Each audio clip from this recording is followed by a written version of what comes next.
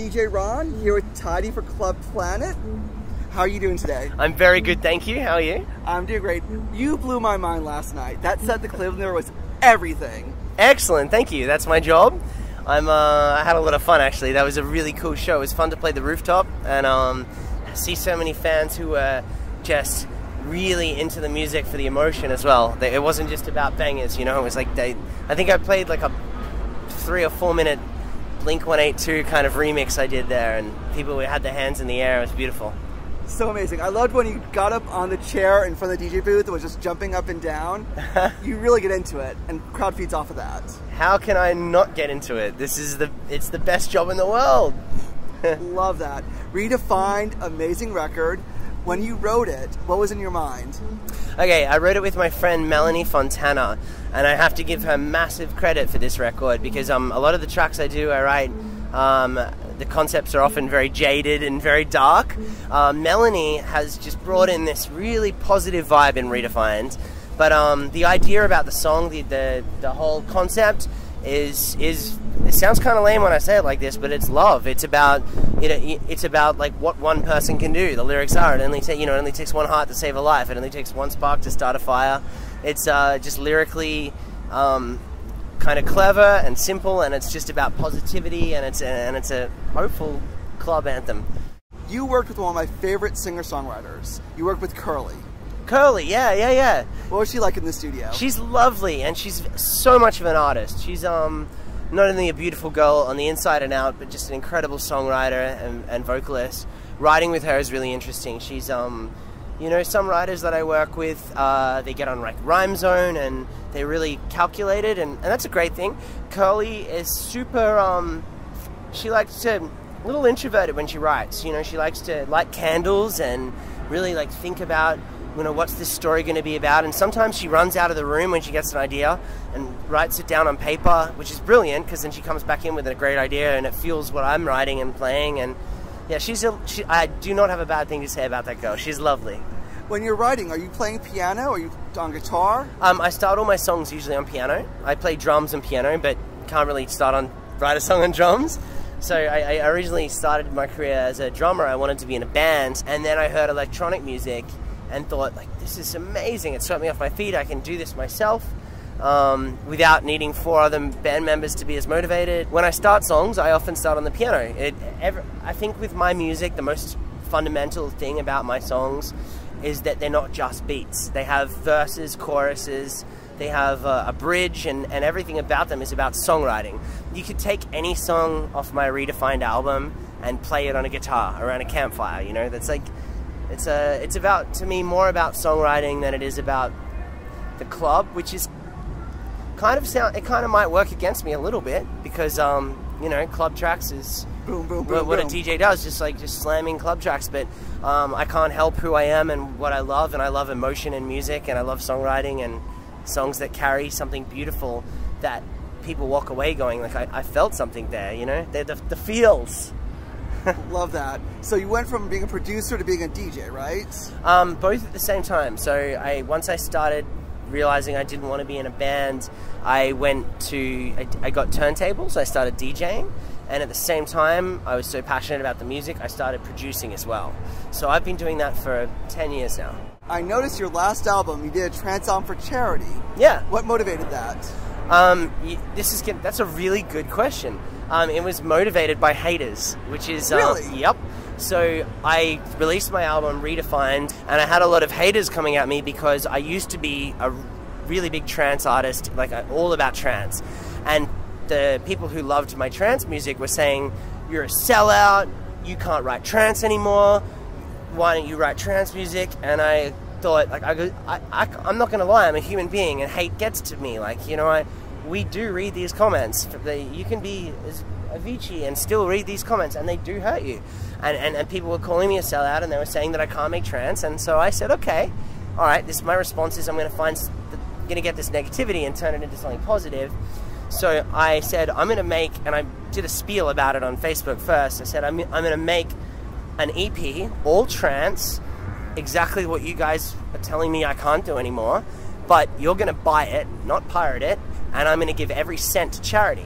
and that's how it came about. So I slaved away in the studio for about a month and whipped this EP up in, I slept probably 2 hours a night to make this thing, and it all goes to help build schools for children in developing countries. A friend of mine who's a great DJ in Nashville, DJ Remedy, had some questions for you. Yeah? He wants to know, what do you use in the studio and what your favorite VSTs are?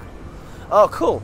Yeah, so all my music is mostly done, I produce with Logic Pro. I love hardware, but I'm not much of a hardware guy because I travel so much. I do 150 shows a year, so I've really adapted to writing music on a laptop. And my favorite VSTs are probably the Valhalla reverbs and Valhalla shimmer. They've got some crazy, the shimmer especially has this crazy ability to get, say, a single piano note. You can play like a C, and then you apply the shimmer in the right way, and you can make it just ring out and sound like this, like 10-second orchestral kind of just something from a movie score. It's an amazing plugin, and if you're a producer, you should try it. It's great. Now, with the schedule of being on the road 150 days out of the year, how do you maintain your health, your sanity, a healthy lifestyle with that kind of road work? You're assuming that I have my health and my sanity. I would say, well, I swim. I'm a swimmer, so every day I wake up when I'm not touring, I swim probably for about 30 minutes. It's not that much, but my sanity is long gone. I live for music. I live and breathe music. It's all I do, and I think any of us artists are a little bit weird. I mean, I'm definitely not a politician or someone here to. Sanity is gone. So yeah, I'm a weirdo, and if you knew me personally, and you might, anyone watching this, you'd know I'm pretty strange. I'm into some weird shit. Have you seen 50 Shades? At the end of a gig, which hurts more? Your ears from the sound or the eyes from all the phone cameras?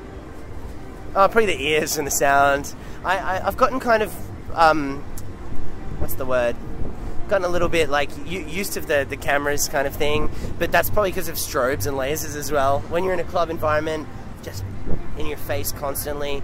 The sound as well, but the sound lasts longer when you walk out and you're back in the hotel room and everything's deadly quiet. I get the ee.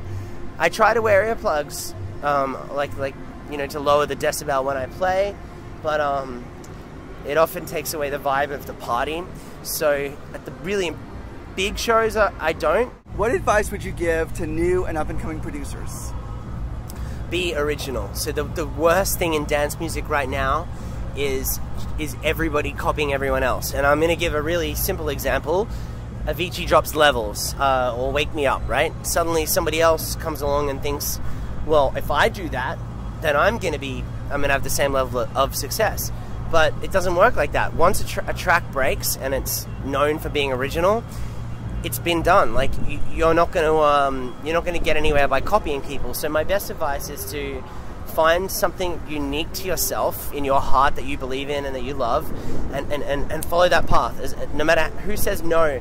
The amount of times in my career people have told me that the music I write isn't a hit, or this won't sell, or whatever, you know, like all the people that try to bring you down because the opinions of others are swayed by the music that they listen to from other artists. If you let that get to you, it's going to have an effect on your sound. And I've learned the hard way and the long way that the best songs I've ever written and the ones that connect the most with my fans are the ones that everyone told me wouldn't work.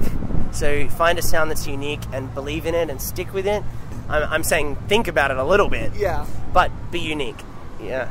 Now, to turn on yourself, if you go back and talk to yourself at age 18, what advice would you give yourself? Wow, that's a really good question. Probably what you just asked me. If I was talking to my 18-year-old self, I would say, Tyson, you are going to come across major labels, A&Rs, managers. Everybody is going to tell you how you should sound and what you should do and what you should wear and what's going to make you awesome. Ignore them. Follow what you believed in from the start, because that is how you will make it. You'll be original. So that's what I've learnt the hard way, and that's what I'd go back and tell myself now. So I would have probably saved 5 years. And so you were on a major label, and now you're independent, right? Oh, I'm still published with Universal Music, so publishing with a major, and I was with Universal Republic for a while, which is also a major. Now I have my own record label, Global Sound System. There's no negativity in any sense of that, like why these changes have happened. I love the ability to be able to release what I want, when I want, sign other artists. I'm currently licensing Redefined to a label called Robbins. I very much run my own business, and I have a great team around me. My manager, Alex, is incredible. The guys at Robbins are amazing. My publisher are incredible. Like, you know, I truly mean this. So this is more another good thing. When you said, what would you advise your 18-year-old self or your 16 or whatever? Yeah. Surround yourself with passionate, kind, trustworthy people.